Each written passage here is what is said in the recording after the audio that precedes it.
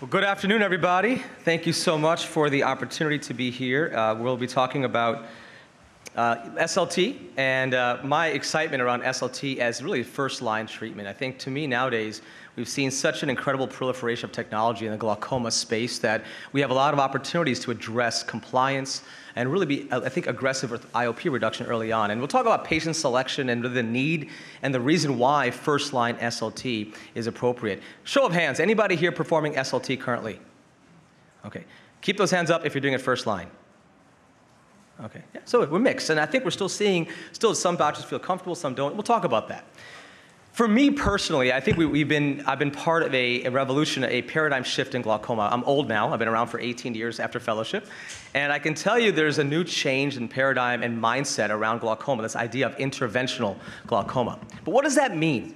Well, what interventional glaucoma means to me is the fact that we don't have to always choose anymore between maintaining a high quality of life and controlling IOP at the same time.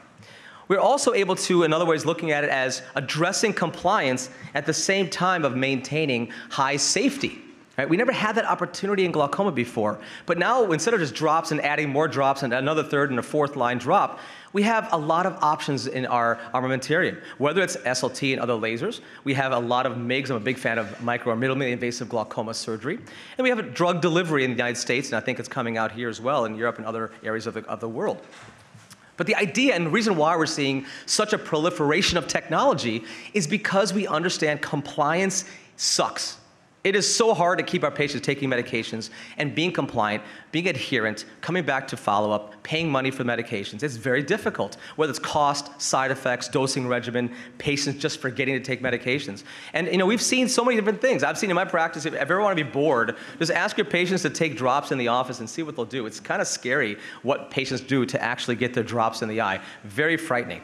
But we understand that it's hard for drops to get in the eye. Only about 5% of the drop actually gets into the eye with our individual drop that we put on the eye. And we do know that ocular surface disease is a significant risk factor when you have ocular with dry eye and glaucoma. And why? Well, these drops don't penetrate, they stay on the surface, they have BAK and other chemicals. And the studies have shown the more bottles we add, the more risk we have of developing a concomitant ocular surface disease. Why is that important?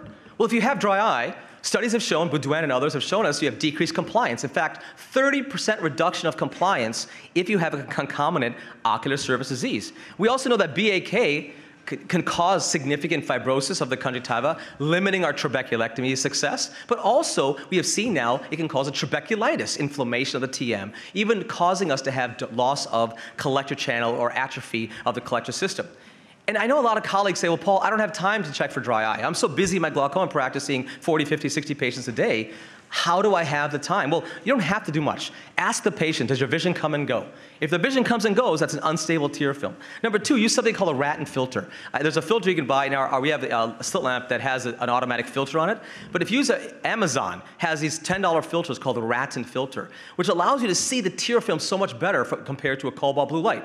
There's a blue light, and here's the filter. And you see that EBMD, the unhealthy ocular surface. So many of my patients, I kind of let go. When I started looking for it, you'd be amazed of how many patients have concomitant ocular surface. And treating patients, you can see on the left, the tear film breakup time is less, and then you look at how much more improved after taking someone off of just one PGA. This is 3 months after SLT. So we can really help these patients' quality of vision and quality of life.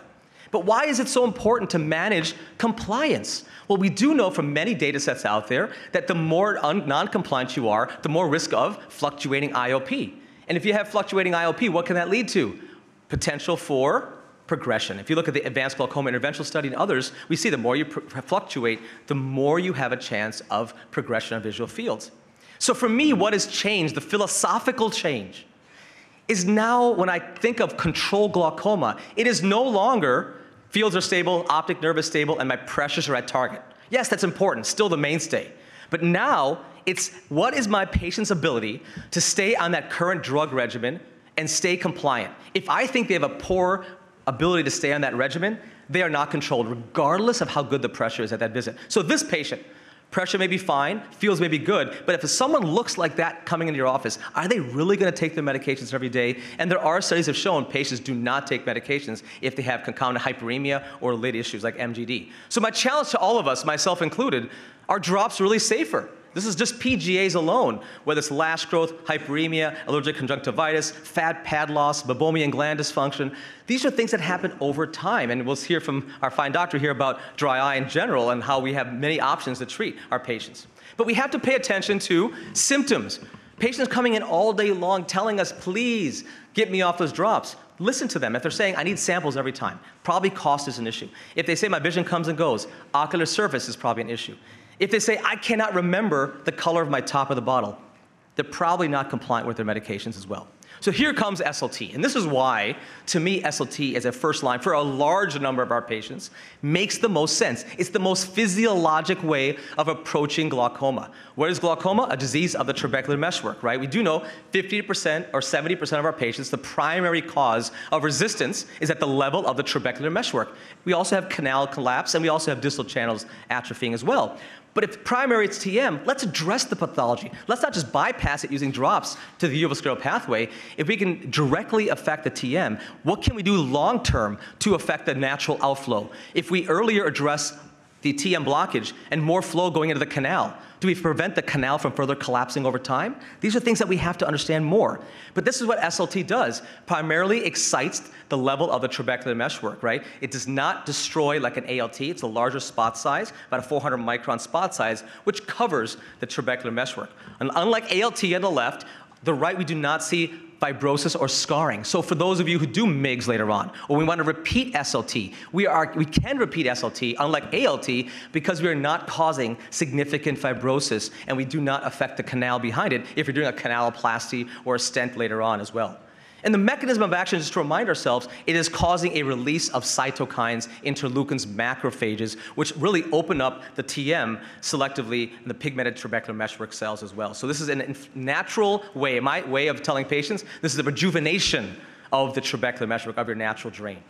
But I think SLT has not only a therapeutic, but a diagnostic impact. And I'll tell you about the diagnostic in a second. But how does it work? What does the data show us? And what are the reasons why doctors are not comfortable performing SLT first line? Is there still a thought there's not enough data out there to actually support primary SLT as working, and that we have repeatability? I'm going to share with you a number of data sets that really do show us primary SLT is actually probably a better solution than drops. Now, a lot of you have seen and heard Gus Guzzard's work, wonderful work for the LIGHT trial. I won't bore you too much, but it's a very important study. It basically took latanoprost first line versus SLT first line. Over 3 years, looked at efficacy. Both had similar efficacy, but in the SLT group, less patients needed drops to attain target pressure. But when you looked at things like cost, quality of life, and need for incisional surgery, progressing to incisional surgery, 0 patients in the SLT group progressed to incisional surgery versus 11 in the drop group, less visual field deterioration, less cataract surgery. So despite the same efficacy, we see less progression in SLT group. Why? Because of compliance, right? That's not the only study, though. For years, we've had multiple data sets. This is McIlrath showing us SLT versus latanoprost at a year out, showing significant stability, rather, non-inferiority to topical drops. CATS, the drop study, another very good study showing, again, non-inferiority to drops with primary SLT as well. And we do know that it does have long-term benefits. People think, well, doc, I'm not sure if it's going to last long enough. Well, number one, we can repeat it. Number two, if you do it primary early on, when you have a healthier outflow system, healthier canal, healthier distal channels, the chances of it working longer seem theoretically to make sense. And we do see that with data. This is an 18-month follow-up showing us stability. We have Jindra, who showed us, got 5-year data with primary SLT showing stability over 5 years. So the earlier we adopt it, the better chance we have of preventing further collapse, in my opinion, as well. We also have data sets showing us that, yes, we do see natural nocturnal fluctuations in IOP, but we find here with this that we actually have stability over nighttime compared to topical latanoprost in the gray. And looking at adjunctive therapy, SLT can work very well. Even those patients who are on previous medications, we can still see significant 3 millimeters of mercury or greater reduction of IOP, even as an adjunctive therapy as well. So it can be done primary and after being on a topical drop. Recently, a study came out here just now with Ganu Garg and Gus Gazard's work showing us that you can repeat. And repeatability, the second repeated after 18 months, they found the same efficacy as a primary therapy as well. So you can repeat it, and it's okay to tell patients it's okay to repeat. I think I have 5 minutes. All right. I'll go fast. This is just a little example and a video of using, this is the Tango Reflex here showing us that nice large spot size. We'll talk about kind of data on power and what's the endpoint, those little champagne gas bubbles. You do not have to find every single shot a champagne bubble. I titrate it so that way as soon as I see a champagne bubble with one of them, I don't increase it to see every single spot showing a champagne bubble. Once you see the bubble, I don't increase the power as well.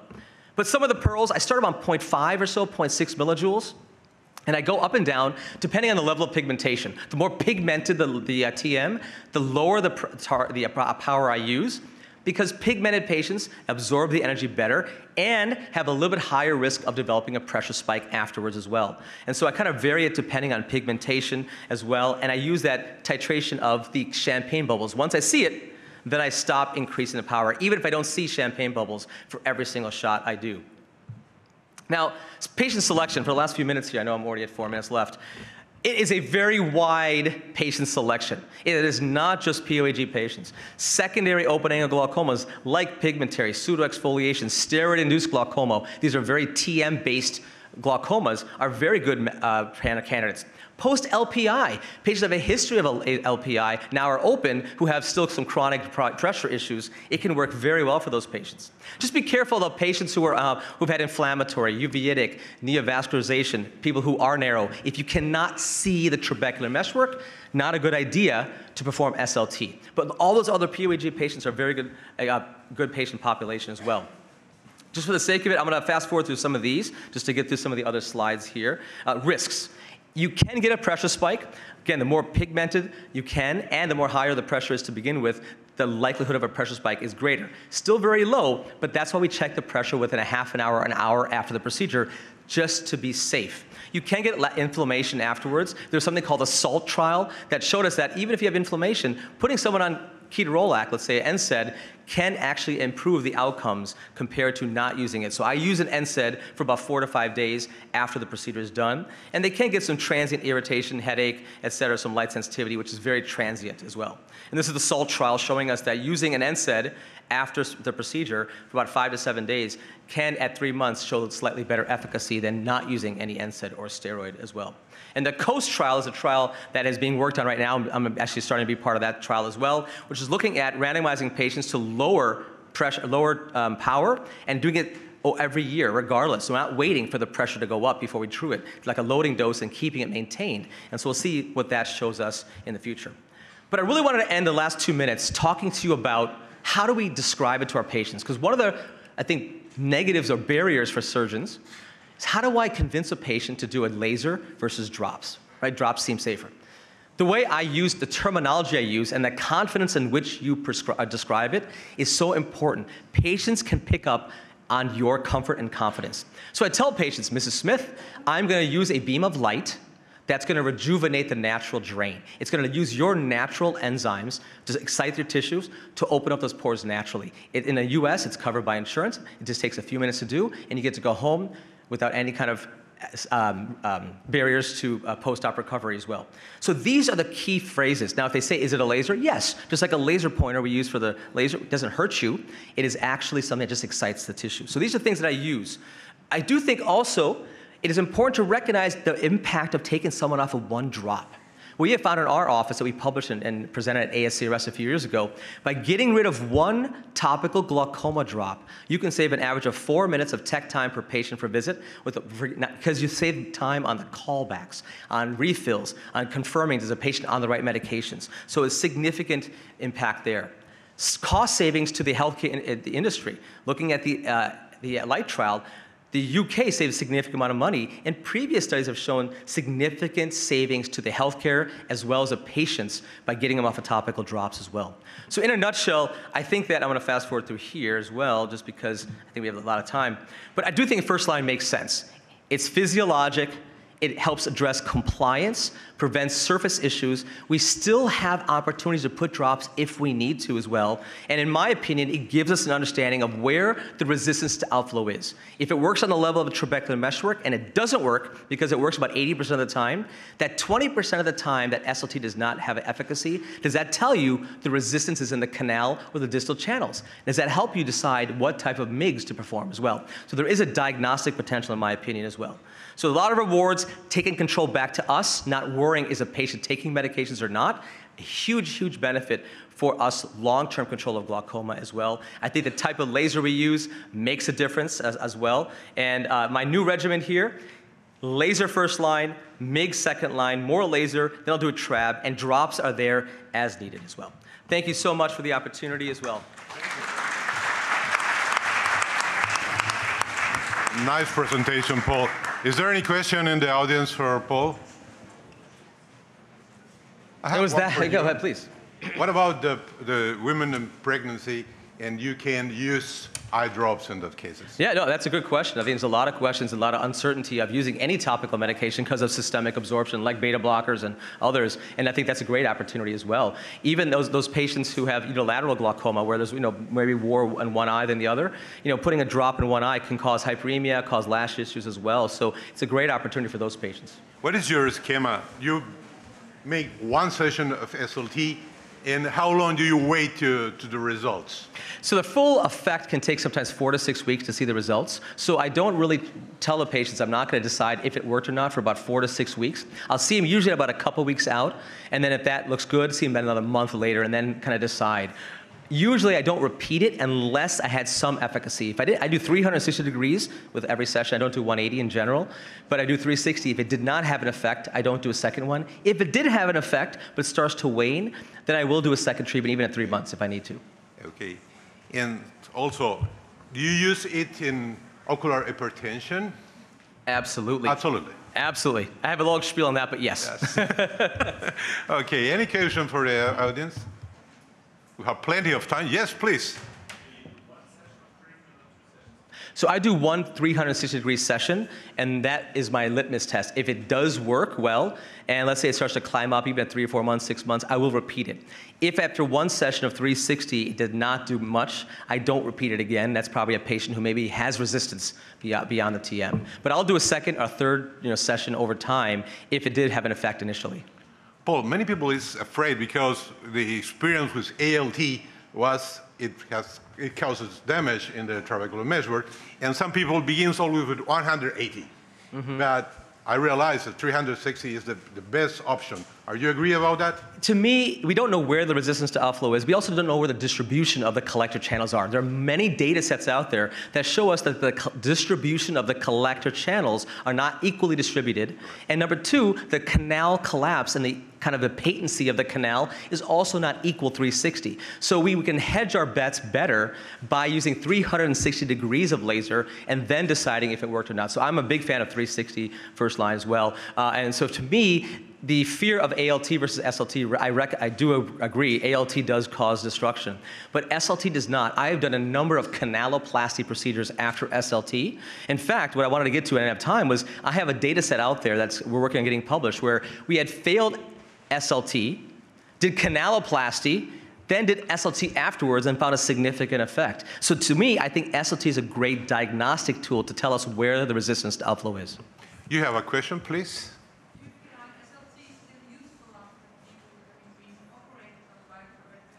Good question. Absolutely. So I'll tell you why. So Ken, the question is, if you have a trabeculectomy, is SLT even worthwhile doing?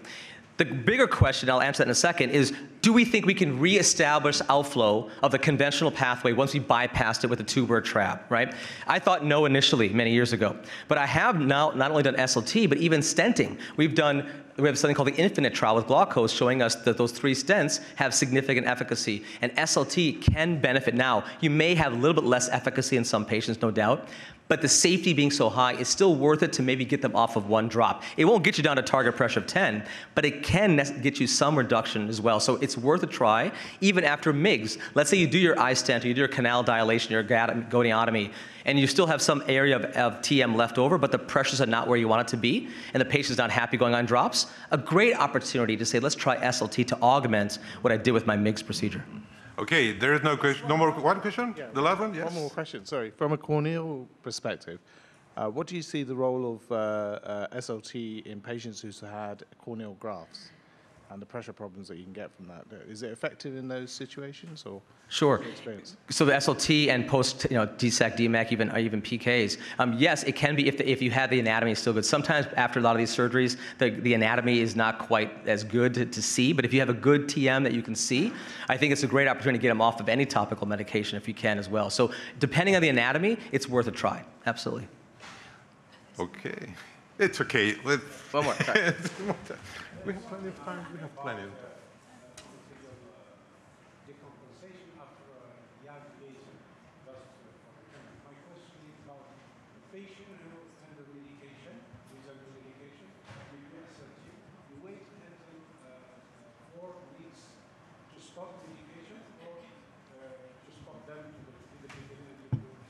So when do you stop the medication post-operatively?